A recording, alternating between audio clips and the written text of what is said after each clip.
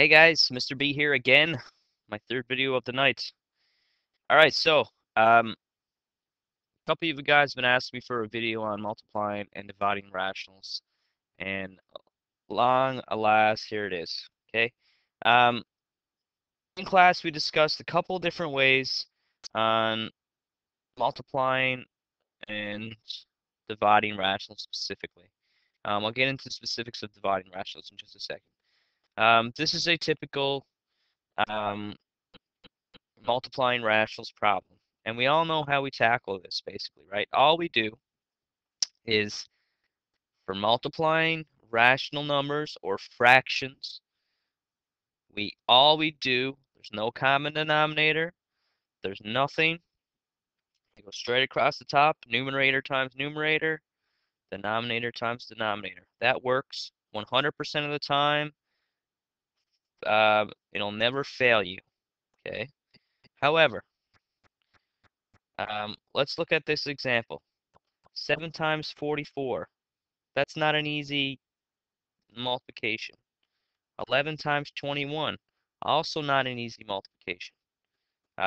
So there's a couple of things that I taught you guys to be aware of and that we can make our life easier by trying to reduce or cancel some stuff out. I know that 7 can go into 21. 21 is 7 times 3. I know that 11 can go into 44. 44 is 4 times 11. So let me just break this guy up a bit first. Okay, so 7 and 11. There's not much I can do with that. Times, and don't forget about my negative. Well, 44 is 4 times, I'm going to put it, instead of having a dot there, I'm going to, wow. Uh, Instead of having a multiplication sign, I'll put a dot there. That's usually what I do just to, when I'm trying to break a number up. Why did I write here? Silliness. Divide it by, and 3 times 7. So I look here, I could cancel my 7s right here. Let me get a different color marker. Cancel my 7s, cancel my 11s, and miraculously, look at the answer which I am left with. I am left with negative 4 over 3. Okay? So by just doing that little bit of canceling, I managed to make my life a little bit easier. Let's just try it the other way. And of course, it's negative because I got a positive times a negative. You should always think about that. Let's just try it the other way. So I'm going to have to actually use my calculator here. Okay, my trusty iPhone. 7 times 44 is 308. And we'll call that negative because we got our negative symbol. And then 11 times 21 is 231. Now, we in fact know where we have to go with this, but because we did this way. But if you had to, someone had to say to me that equals negative 3 over 4, I would say, are you serious?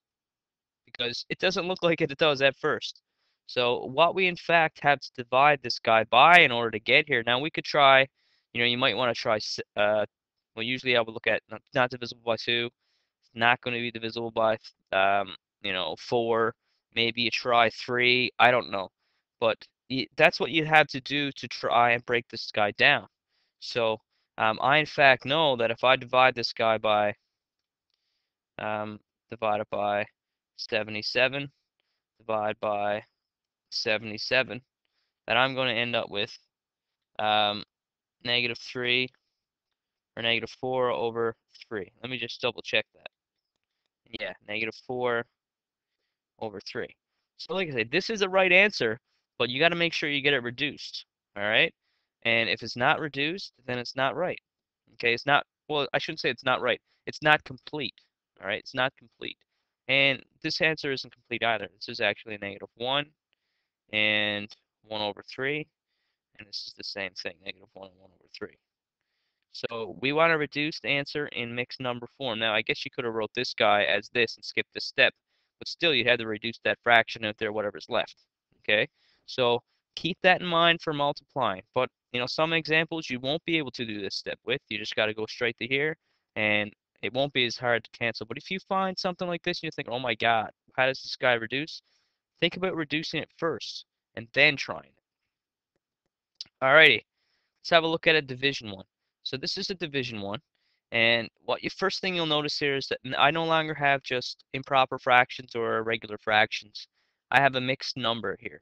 So my recommendation is to deal with mixed numbers when the multiplying or dividing fractions, immediately change to a improper fraction. It's just easier.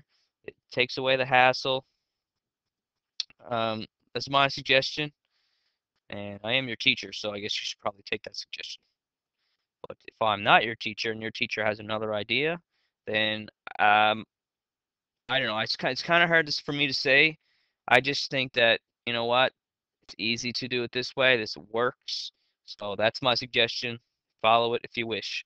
So I'm going to change this guy. So 10 times 1 is 10 plus 3 is 13 over 10.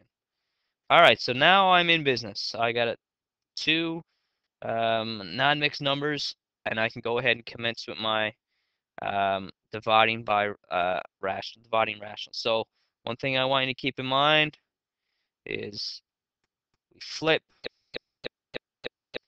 and multiply. All right. So we actually never do dividing. Just sort of like we never have to do subtraction. We never have to actually divide if we don't want to. Flip and multiply. And what I mean by flip is we find the reciprocal of this guy. The reciprocal is a fancy word for saying put the 10 on top and the 13 on bottom. That's all it is. Somebody along the way wanted to find a fancy term to make himself feel smart. All it is we flip it around. That's what I say to my students. Flip and multiply. So we change this division sign to a multiplication sign, and we flip the second fraction, and we get 10 over 13. That's it. This is the reciprocal. Okay, so you hear someone say reciprocal, tell them, why didn't you just say flip? Alrighty, so um, now this is not necessarily something we can reduce like in the last one. You notice we had something we could reduce, but in this one, nope, we can't do that. So we just got to go ahead, straight across the top, straight across the bottom. No common denominators. I do not want to see anybody finding a common denominator for multiplying and dividing. It's a complete waste of time. So I got 7 times 10 is 70. 8 times 13. I do not want to mess this up on live TV here that I'm on. Well, I shouldn't say live TV. Live YouTube. And then 70 over 104. So I got to try and reduce this guy. I'm going to take the long way because I'm kind of lazy. 70 divided by 2 is 35. 104 divided by 2 is 52. And is that reducible anymore? I'm going to say no, it isn't. All right, so hopefully it isn't. Let me just wait a second. All right, let me try one number. Let me see. No, it's not. Okay, we're good. All right, and if anybody finds that it is, please comment. All right, so guys, that's it. I mean, the biggest thing with dividing is flip and multiply. With multiplication, just remember your signs. Maybe you want to think about finding if it's negative or positive first based on the number of signs you have there. All right, guys, so hopefully this makes sense. I'll have one more video on rational numbers, and that's bedmass. So take her easy. Good luck with your studying. I'll see you in class.